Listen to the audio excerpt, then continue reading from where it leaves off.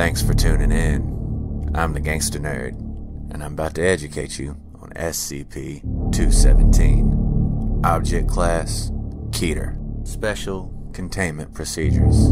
Containment area is to be kept behind 2 reverse pressure airlocks. Chemical shower, sterilization, full contained atmosphere hazmat suits, and 24-hour post-interaction quarantine and testing are mandatory for all personnel entering containment area. Should containment be breached, the blast door for the containment and research area will seal and chemical agent 217-11 will be pumped into the air. Any humans exposed to SCP-217 are to be contained and held for observation. Any items touched by those affected by SCP-217 must be sterilized. Description: SCP-217 is a virus incurable by current means, with a rate of infectivity at 100%. It affects all organisms in the kingdom Animalia and can be spread via touch or contact with bodily fluid. SCP-217 is very hardy and can survive for years outside the host body. The progress of the infection is very slow, with some subjects going several years before manifesting any symptoms.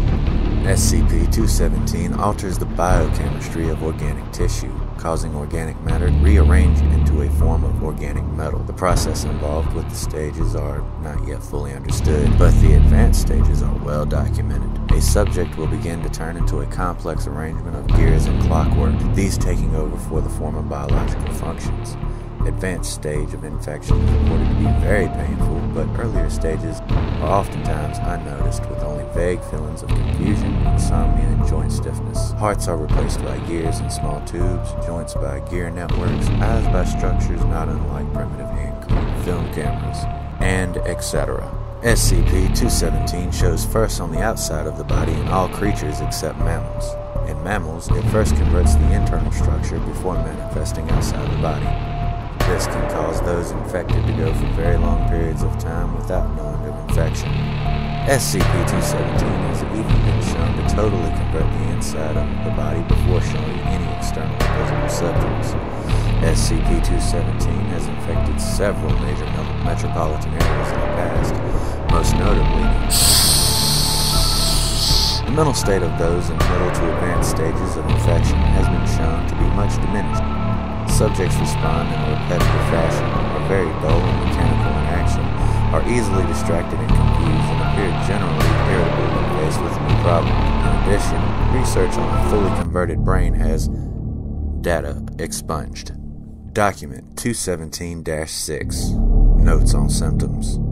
Subjects infected by SCP-217 have at early stages reported no major symptoms, aside from increased lethargy and a general lack of emotional response.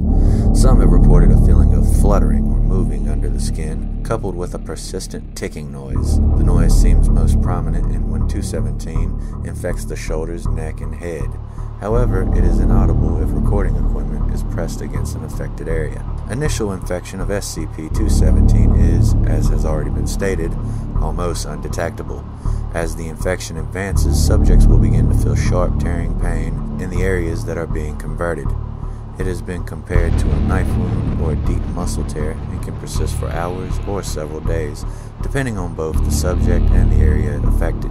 The new clockwork organs appear to tear and rip at tissue for a short time before becoming fully integrated and settling into the surrounding tissue, and this is believed to account for the pain. Areas infected appear to be metal, mainly brass, steel, and iron. Other substances have been reported, appearing to be leather, rubber, glass, wood, and other basic materials. Despite appearances, it is purely organic material and even carries the subject's DNA. Organs and tissues affected appear more resilient than normal, carrying the same strength and density as the material they resemble.